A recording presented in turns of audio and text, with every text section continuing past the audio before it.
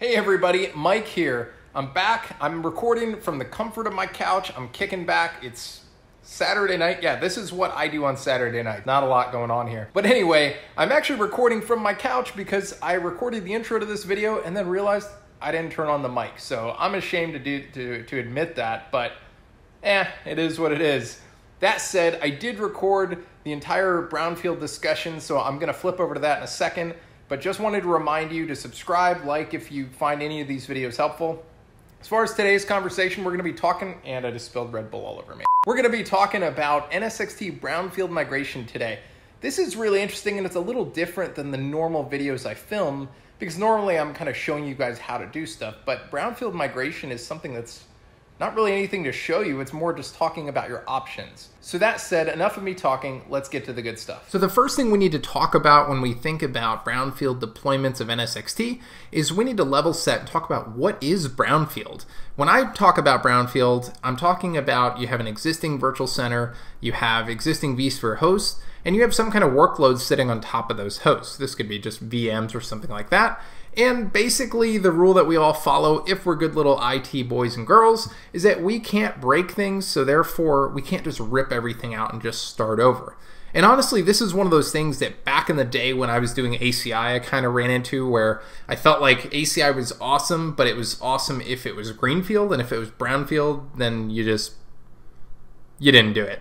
Awkward. So the good thing about NSX-T though is that you can absolutely do a brownfield deployment and it actually works out pretty well. So let's talk about it. So basically these are just a couple of approaches I came up with. This doesn't mean that these are the only approaches.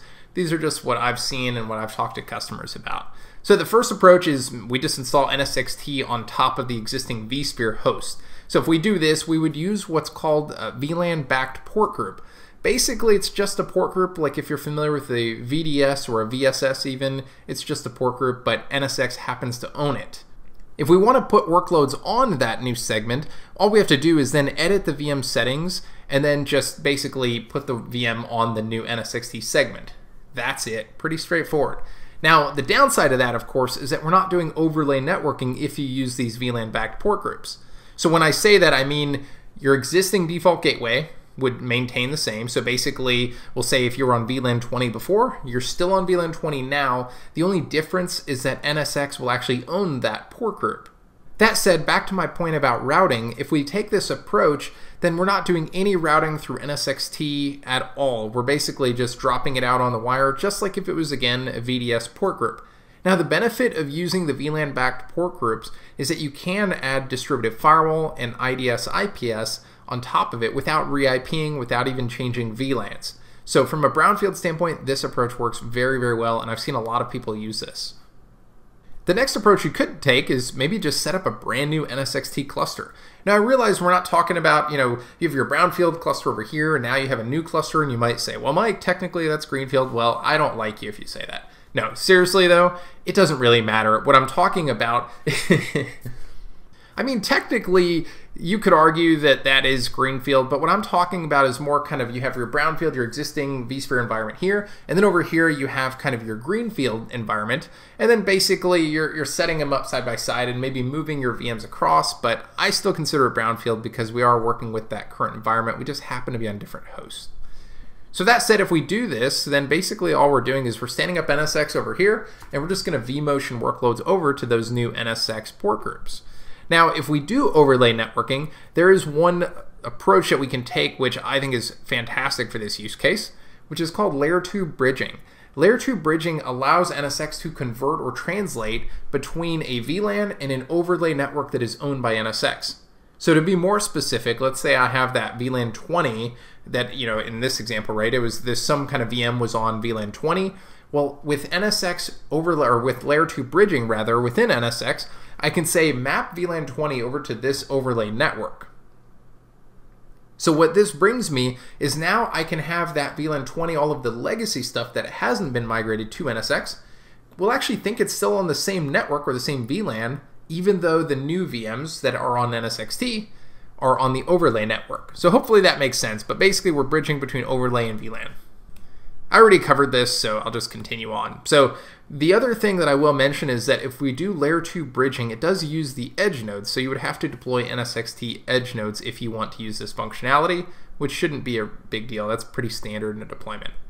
That said, interesting note, if you are doing just plain old VLAN backed port groups, in this case right here, you don't actually need edge nodes at all with NSX. You can just literally prep a host, and you can basically create your networks in NSX-T, your VLAN backed networks, and you're off to the races. You don't need to do any routing configuration or anything within NSX-T if that's the case. Now that said, the last option that I think is a valid use for Brownfield is VMware HCX. HCX is a migration tool by VMware that actually comes bundled with NSX Enterprise licensing, and basically this is a really powerful tool that basically can allow us to extend networks between vCenters even if they're on different versions. So you can actually vMotion from like vSphere 6.5 to 7.0, which is something you can't do without HCX.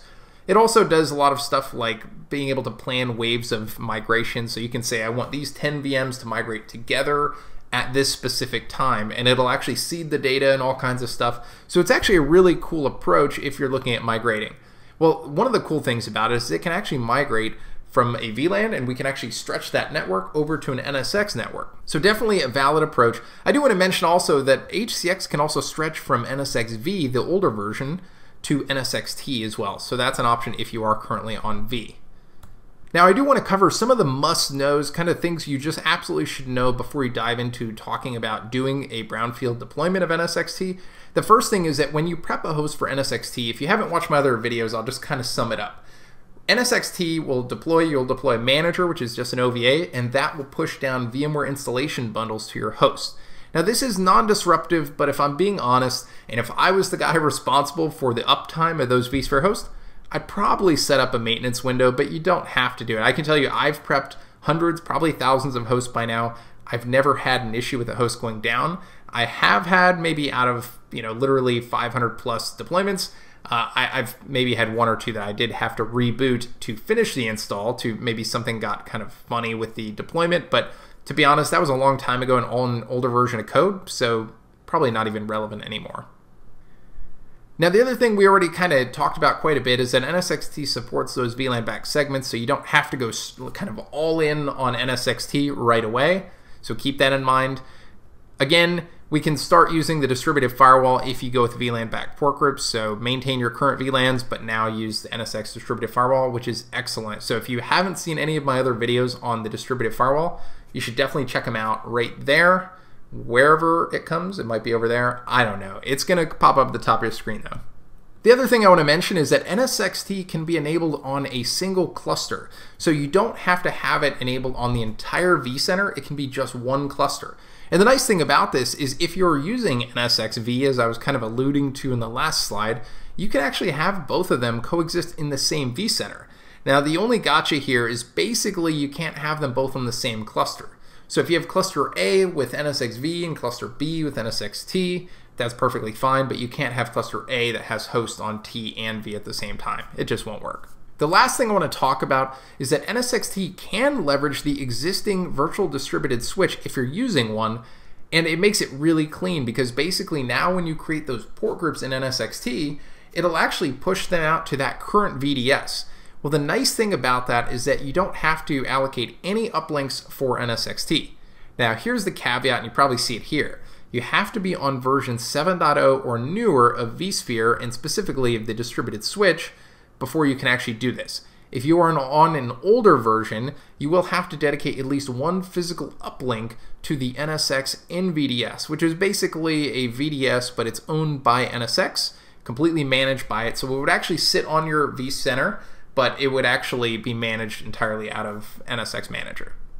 So that's all I have for you in this video today. I hope it was helpful. I know I didn't get into the hands-on like I usually do, but I wanted to just kind of walk you through some of the options and some of the common things that I talk to people about when talking about brownfield situations. That said, if you're new to the channel, make sure you subscribe or something. I don't know. I got to figure out where we put these buttons. They're somewhere here, but please subscribe, like, share with your friends, share with your grandma if she's into tech. I don't really care. That said, I'll see you guys in the next video.